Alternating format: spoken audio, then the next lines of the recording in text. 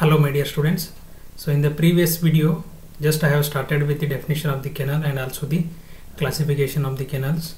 So today we'll go for the design of canal by using Kennedy's theory and Lacey's theory. So before starting into the design of canal, first we need to study about the some of the parameters that we need to take in the design of canals. So these are the some of the parameters that we need to take in the design of the canal. So there are 10 parameters. For example, cross-sectional area of the canal, depth of water, slope of the bed, rugosity coefficient, hydraulic mean depth, velocity flow, then critical velocity, discharge, silt factor and B by D ratio. So these are the some of the parameters that we need to take for the design of the canal. So today we'll go for the Kennedy's theory, then how to design the canal by using the Kennedy's theory, then what are the steps we need to follow in the design of the canal by using the Kennedy's theory. So let us start the first theory, that is Kennedy's theory.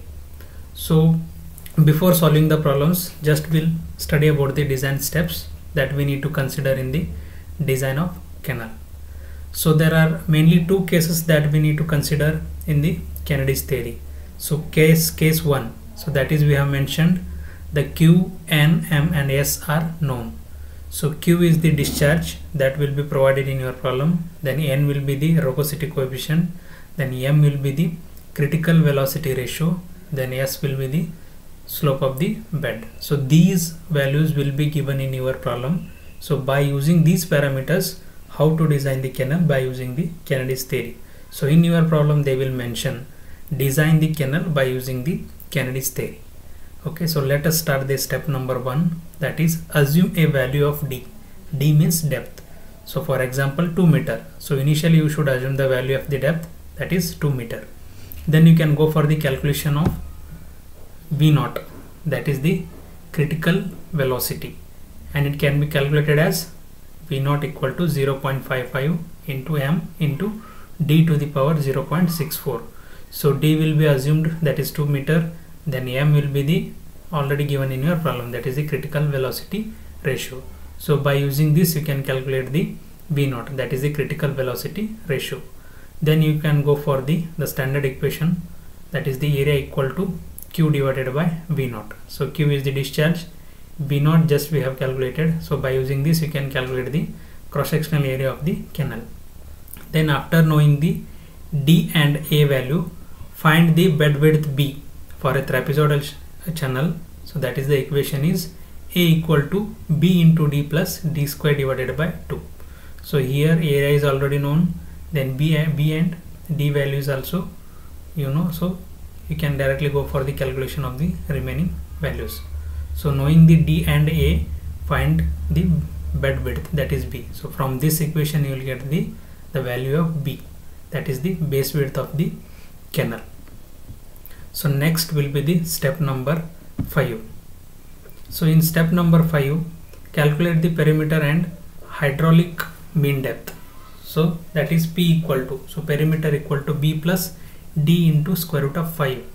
So B already we have calculated, so D is also we know the value of D, then square root of 5. So you can easily go for the perimeter.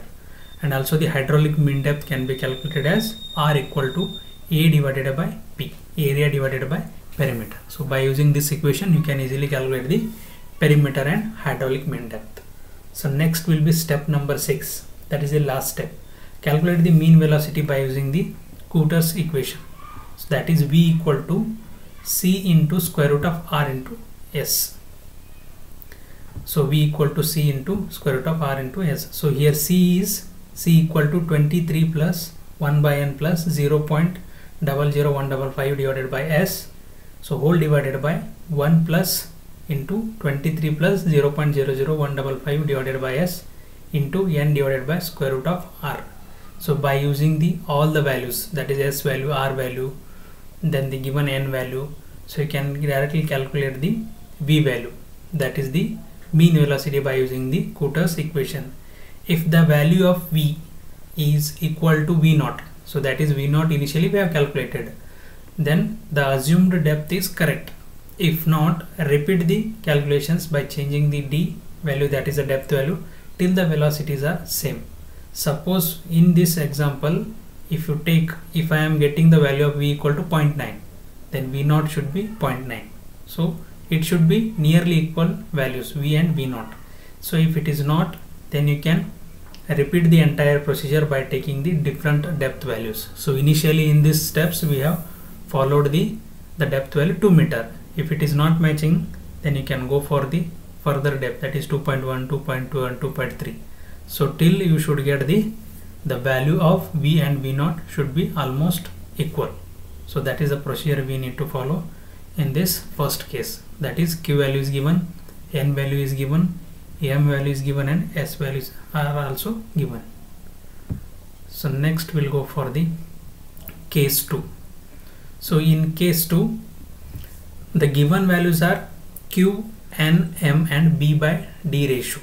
So here Q is discharge, N is again rugosity coefficient, M is critical velocity ratio, and B by D ratio is also given. Base and depth value ratio will be given. So for this we need to follow some of the standard procedure. So first, for example, if I take B by D equal to some value, for example X. So if I take the ratio of B by D equal to X for the design steps, so I can write B equal to D into X. Then I know the standard area equation, that is area equal to B into D plus D square divided by 2. Then if I substitute B equal to D into X in the standard equation, here area equal to X into D square plus D square divided by 2. So finally I will get the equation which is in terms of the area. So area equal to D square into X plus 0.5. So I can give this as equation number 1. Then I know the velocity equation, that is the critical velocity equation, V naught or V equal to 0.55 into M into D to the power 0.64. Then also I know the standard discharge equation, Q equal to area into velocity.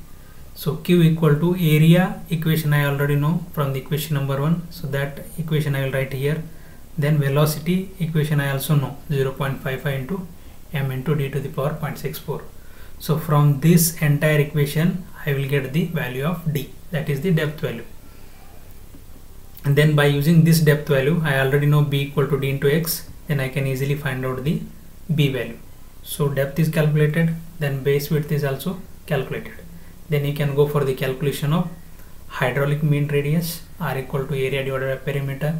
So we already know how to calculate the perimeter, P equal to P plus square root of 5 into D. Then you can directly calculate the critical velocity, then go for the Cooter's equation, that is the standard equation. Then from this you can calculate easily the S value, that is the bed slope value. So if you follow these standard steps, you can easily find out the base width of the canal, depth of the canal, then bed slope of the canal. So the same problems you will get in your exam. So follow these steps. If they ask any type of problem, just to follow these standard formulas, then you can easily solve any type of problem. Next we'll go for the Kennedy's theory.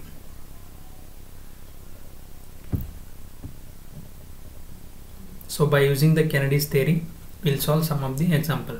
So the first problem we'll take, that is a design an irrigation channel on Kennedy's theory to carry a discharge of 40 cumex. So take N, that is a rugosity coefficient 0.0225 and critical velocity ratio, that is M equal to 1.05.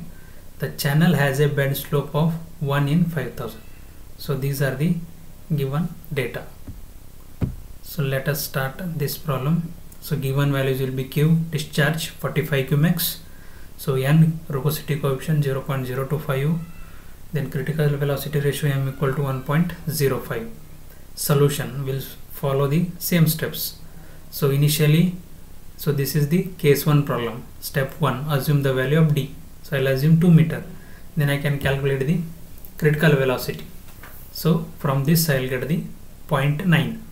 Then go for the step number 3, that is the area equal to Q divided by critical velocity. So you will get the area because already discharge is calculated and velocity is calculated. So knowing the D and A value, find out the base width of a trapezoidal channel. So by using the standard equation, that is the area equal to B into D plus D square divided by 2. So you will get the base width value. So same steps you need to repeat for step 5 also. So calculate the perimeter as well as hydraulic mean depth. So perimeter equation you already know. Then hydraulic mean depth is also known, area divided by perimeter. So by using these formulas you can easily find out the perimeter as well as hydraulic mean depth. So finally go for the last step, that is step number 6. So calculate the mean velocity by using the Cooter's equation. So whatever we have designed the canal by using the Kennedys theory. So from this you will get the one more value, that is 0.926, that is the velocity. Here whatever the values we have calculated, initially the V0 value whatever we have calculated is 0.9, but by using the Cooter's equation we are getting 0.926. So V is greater than V0. So here we need to give the command increase the value of D and try again, because we are not getting the same values. If you compare V value and V0 value, so both the values are not same. So that's why we need to repeat this procedure by revising the depth value. So that also we have to see here in the next step. Suppose if V and V0 is same, then you can directly write the assumed depth is correct. If it is not equal, then you can revise the section by increasing the depth value. So that we need to study here.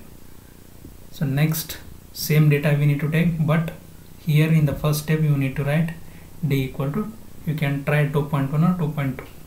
So based on the value we need to go for the standard procedure. So here I have used D equal to 2.2 meters. So same steps we need to repeat. Again calculate the critical velocity, then find out the area by using the discharge and velocity, then knowing the D and A value, again you find out the base width. So same steps we need to repeat, same formulas will be there, but there is a change in the depth, so that you need to understand. So after finding this, you can go for the step number 5. Again you calculate the perimeter and hydraulic mean depth, and finally you can go for the calculation of mean velocity by Cooter's equation. Here whatever the value we have calculated, V0 is 0.957. So by using the Cooter's equation we are getting 965. So almost it is near if you compare with the case 1. So that's why I am writing V equal to V0. Hence the assumed D is correct. For further precision, so D can be assumed as 2.23 meters. So if you want to get the accurate answer, because in the previous step we got 0.957, then here we are getting 0.965. so if you increase the depth value slightly, so you'll get the almost all equal values. So that's why we need to increase the accurate depth, that is I have given, that is 2.23. so if you take directly 2.23, so both the answers will be same.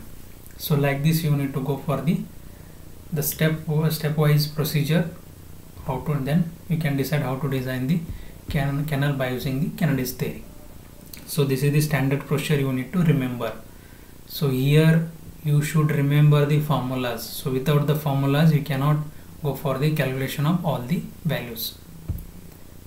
So we'll go for the second type problem, that is second case, that is design an irrigation channel to carry a discharge of 14 cumex. So assume the rugosity coefficient, that is n equal to 0.0225 and m value, that is 1, that is small n you can consider. Then B by D ratio is given 5.7. Then by using this, how to design the canal section by using the Kennedys theory. So given value Q value n and m, then B by D ratio. So first you need to understand how to solve the problem by using the given data. So here in the image I have given calculate the A in terms of D. So the entire pressure is given. Okay. So here you need to calculate the D value, then B value, then velocity, then finally by using the Cooter's equation you need to go for the, that is slope of the bed. So after calculation of these values you need to decide what is the depth that you need to provide in the canal, then what is the base width of the canal. So the standard procedure we need to follow, step number 1, 2, 3 and 4. So it is nothing but the formulas. So in the second case we have taken b by d ratio as x. So if you follow that step, you can easily solve this problem. So same formulas will be given, only you need to take the, here in the standard procedure I have taken b by d ratio equal to x. So here they have given b by d ratio equal to 5.7. So same procedure you need to follow, then you can easily finish the problem. So there are two cases in Kennedy's theory. So based on these two cases, definitely you will get the problems. So try to practice the problems and also formulas. So without the formulas you are not able to solve any type of problem. So in the next lecture we'll go for the other topics. So thank you.